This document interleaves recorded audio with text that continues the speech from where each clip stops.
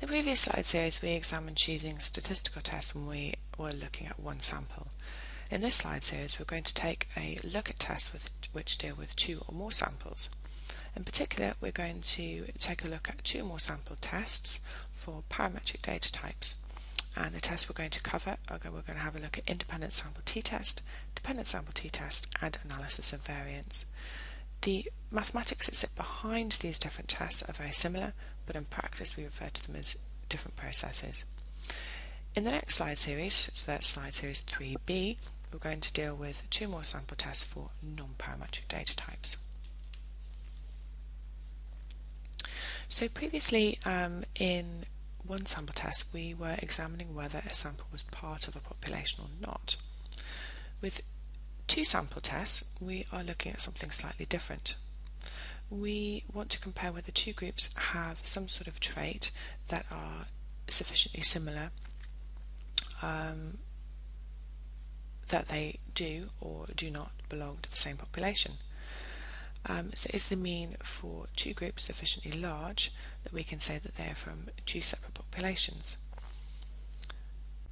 The t-test actually assesses whether the means of two groups are statistically different from each other, and this analysis is appropriate when you want to compare the means of two groups.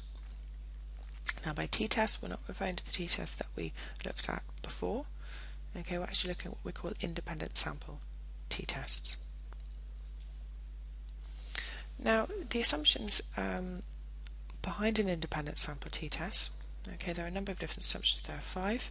The first one is that the dependent variable is interval or ratio in measurement. The second one is that random sampling techniques have been used to collect the data from the population. The third one is that there is an independence in the observation, so it is assumed that the response that is made by a participant is not influenced by other participants. Fourth one is obviously the rule of the normal distribution. Okay, it's assumed that the populations from which the samples are drawn are normally distributed. The distribution, of course, of your sample scores, you can examine them by using a histogram, and that can tell you and show you what your distribution curve ends up looking like. It also assumes homogeneity of variance. Okay, this means that the population from which the sample has been taken, that they have equal variance. So for example, in the population we would expect the distribution of income values for men and women to have equal variance and the shape of the distribution to be similar.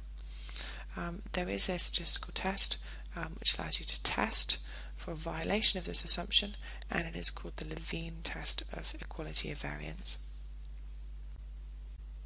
So as with all tests, you need to set up your hypotheses. Your null hypothesis is that there's no difference in the mean between two groups. Our alternative is that there is a difference between the mean between the two groups. In the example that we just talked about, which was about mean weekly income and gender, our null hypothesis is that there is no difference between the mean weekly income of men and women.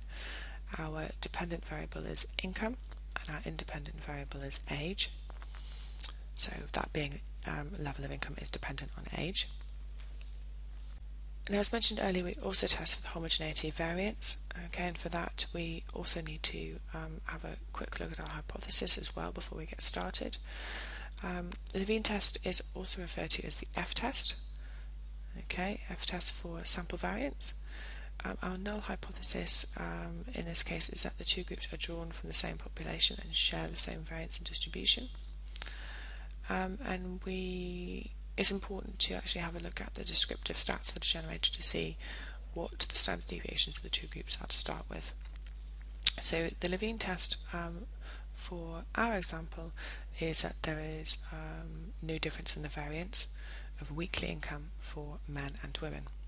So with those two bits of information we can arm ourselves and go off and actually do the test. And we can see here, an output. This is taken from SPSS. You can use any statistical package you like to generate this. But this actually shows us what comes out. So the first stage of an independent sample t-test is to run the Levene's test to establish if the assumption of homogeneity of variance has been violated. The null hypothesis is that there is no difference in the variance of weekly income distribution for men and women. The Levene statistic is denoted by the letter F, as you can see in the blue highlighted circle. In this example, we can see that the F value is 0.351 and the significance level P is 0.554. With a significance level greater than 0.05, we can accept the null hypothesis for Levene's test and assume that the variances are equal. So, having established that that the assumption has not been violated, the next stage is to then determine the null hypothesis for the independent sample t-test. Now, depending on the outcome of the Levene's test, we look at either equivariance as assumed test or the equivariance as not assumed test. Our null hypothesis is that men and women have the same usual weekly income, and we know from our Levene's test that equivariance can be assumed, so we can examine the equivariance assumed results of the t-test. So in our example, our null hypothesis is that men and women have the same usual weekly income. We know from our Levene's test that equivariance can be assumed, so we can examine the equivariance assumed results of the t-test. Okay, you can see that in the first blue circle. Okay, we have equivariance assumed and equivariance not assumed. If we go across with the equivariance assumed row to our t statistic, we can see that here t equals 1.970 with 4,056 degrees of freedom and a significance level of p equaling 0.049. With a significance level that is less than 0.05, we cannot accept the null hypothesis, and we must conclude that there is a statistical difference in the mean usual gross weekly income between men and women. So, knowing this, there we have a difference. Okay, what does that actually mean to say that the averages for two groups are statistically different? Now, there are actually four possible outcomes of the averages for two groups being statistically different. The first is that they have the same distribution and the same mean. The second is that they have the same distribution and different mean. Third is that they have different distribution and the same mean. And the fourth is that they have both a different distribution and a different mean. And each of these situations look different and tell very different stories. So here we can see what we mean by same distribution and same mean. So the curve looks exactly the same here.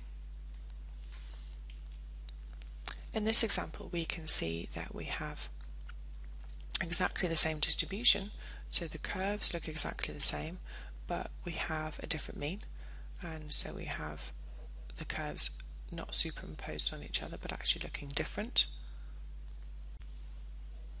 Here we can see that we actually have, for our data results, they're both operating on the same mean, so they're sort of superimposed on each other, but the actual shape of the distribution is different. Okay, you can see one is flatter than the other. And with this one here, we can see that we have both a different distribution and a different mean. So the curves are not really that similar to each other. We can see one is flatter, one is more peaky, and the means are also in different places, so they can't be superimposed on each other. Now, when we're actually discussing the results of our t-test, we usually sort of present it in a sort of particular format. We state the null hypotheses and the purpose of the test. We then report the results for Levene and standard deviations. We then select the correct t-test, so whether that's equivariance is assumed or equivariance not assumed. We report the significance and the means, and we discuss whether the differences are what you would expect. Now we have another type of t-test. It is called the dependent or paired sample t-test. Now the dependent sample t-test is used where test data are collected from the same participants at 2 points in time, so they are dependent samples. In the previous example we were looking at independent samples. Okay, so they're collected from different people, so they're not dependent on each other, they're collected from different people. Sometimes, however, we collect survey data In a longitudinal survey, we repeat it and we go back and we talk to the same people again. We're just talking to them at a different point in time. So in order to test our data when we're dealing with that kind of example, we use what we call a dependent sample t-test, because obviously if I came and did a survey with you and I then came and did the same survey again, okay, the two samples will be dependent on each other. It is also known as repeated measures, so it's also appropriate to use for research data from experimental design as well. Now if we take an example of measuring somebody's IQ before tutoring and then measuring the IQ level after tutoring, our null hypothesis is that there is no difference in IQ level pre and post tutoring. Our alternative is that there is a difference in IQ level. Now a dependent sample t-test that we would use for this is interpreted in exactly the same way as our independent t-test, but we don't use Levene's, obviously. Now so far we have looked at situations where determining how likely it is that one sample belongs to a population in our previous slide series in 2A and 2B, and then in this slide series we've been looking at where two samples belong to a common population. However, there are often situations where we need to look at more than two samples, okay, and this means the need to take a slightly different approach in order to find out if the samples have something in common. The approach that we use for dealing with more than two samples, okay, is what we call an ANOVA, or an analysis of variance. An ANOVA is another statistical technique for comparing the mean scores of study respondents, but it just differs from the t-test that we've just described in that it's used to compare the mean scores of 3 or more groups of data. ANOVAs, they're often used in scientific or medical experiments when treatments, processes, materials or products are being compared. So let's have a look at an example. It's thought that literacy levels is a function of gender and the length of time that is spent in education.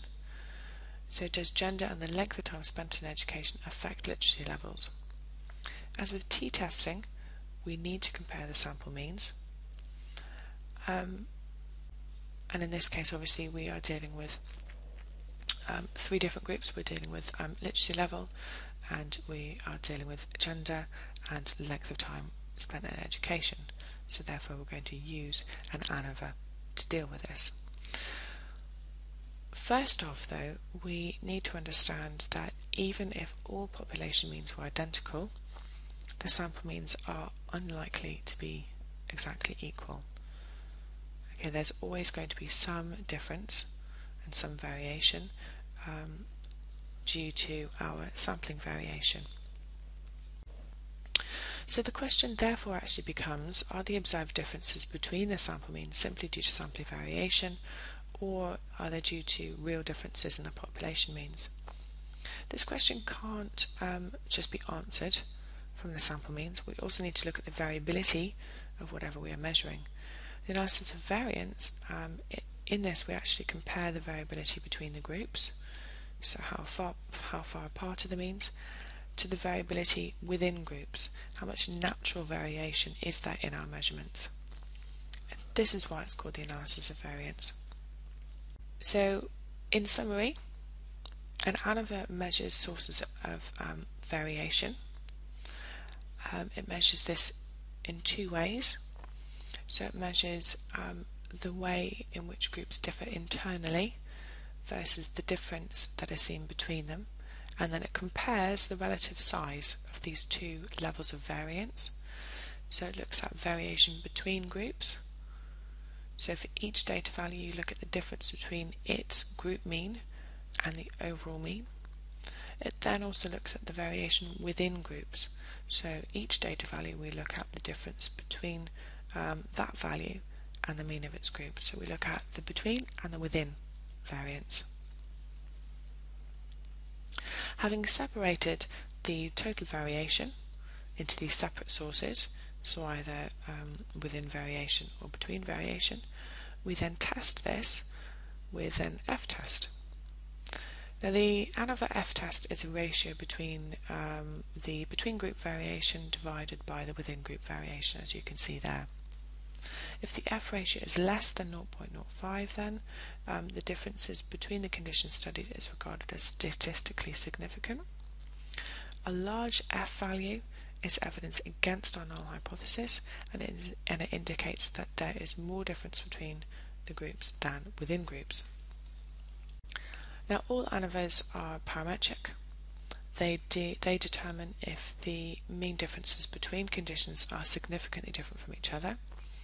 That is to say that they determine if the difference between conditions is caused by the manipulation of the independent variable or variables.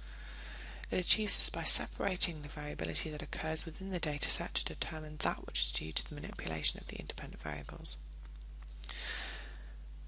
Consider a situation where there are 3 or more conditions to be compared.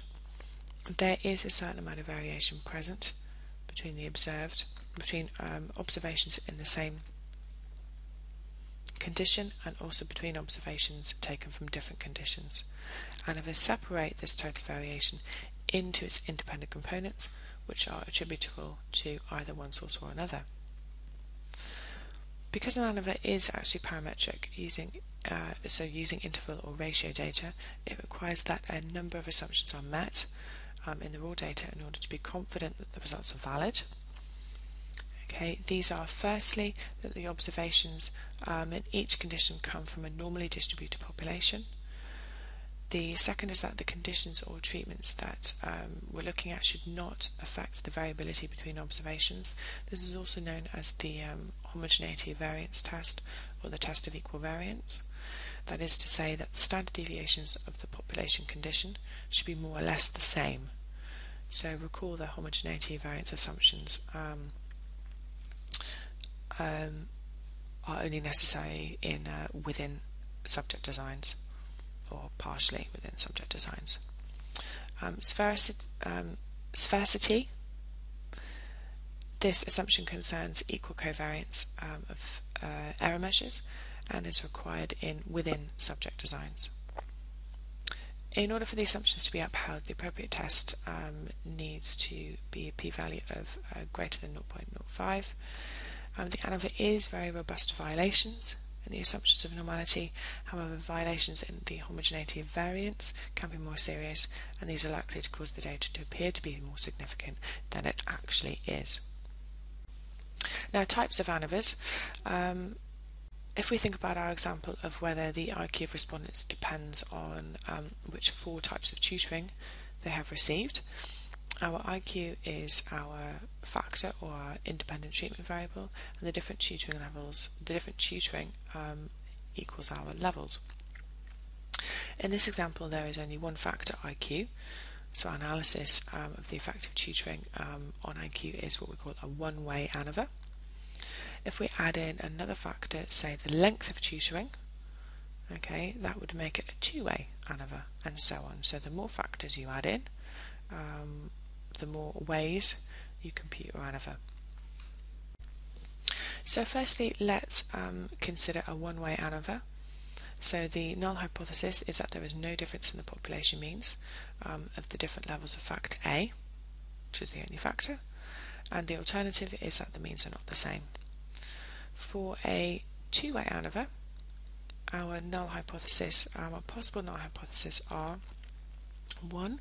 That there is no difference in the means of factor A, 2. That is, there is no difference in the means of factor B, and 3. That there is no interaction between factors A and B.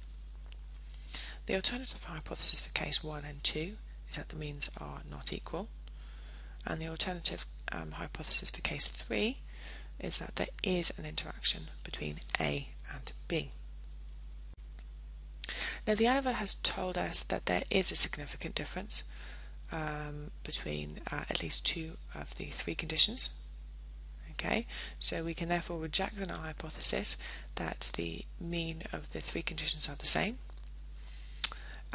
However, in this hypothetical situation where our ANOVA test has come out and told us that there is a significant difference between at least 2 of our 3 conditions, what we don't know yet is we don't know if there is a significant difference between the control condition and either both of the two other conditions, or if there's a significant difference between the two conditions at all. Visual inspection of the sample test will actually tell us something, but in most cases we need to actually do a formal follow-up or post hoc analysis to determine these factors. Now there are a number of different post hoc tests that you can use. They all have their own properties and they all have their own advantages and disadvantages, and here we have listed some of the most commonly used. So we have the least significant difference, or the LSD t-test, and that is where we are comparing three conditions. Okay, the test calculates a least significant difference that is significant between any two conditions, and this calculation is based on the well-known t-test. The output gives each pair of means, their mean difference, standard area, and significant value, which is the p-value. The 95% confidence interval is also shown, and this can be used to indicate how big the difference is. The Scheif test, okay, is when we are dealing with 4 or more conditions in between subjects, and either unequal numbers of subjects per conditions, or there are serious doubts about the assumptions of normality and or of equal variance. So we use this for different reasons. We also have the Bonferroni, which is used when there are more than 4 conditions within subject designs, so not in between subjects. That's Scheif. We use this one for within subject designs. And we then have Tukey's significance test. Okay, and this is used when there are 4 or more conditions with in-between subjects and equal numbers of subjects per condition, and there are no known problems with the assumptions. So lots of different versions that we can use, and it depends on what kind of data you are dealing with and what assumptions or properties lie behind those different types of data.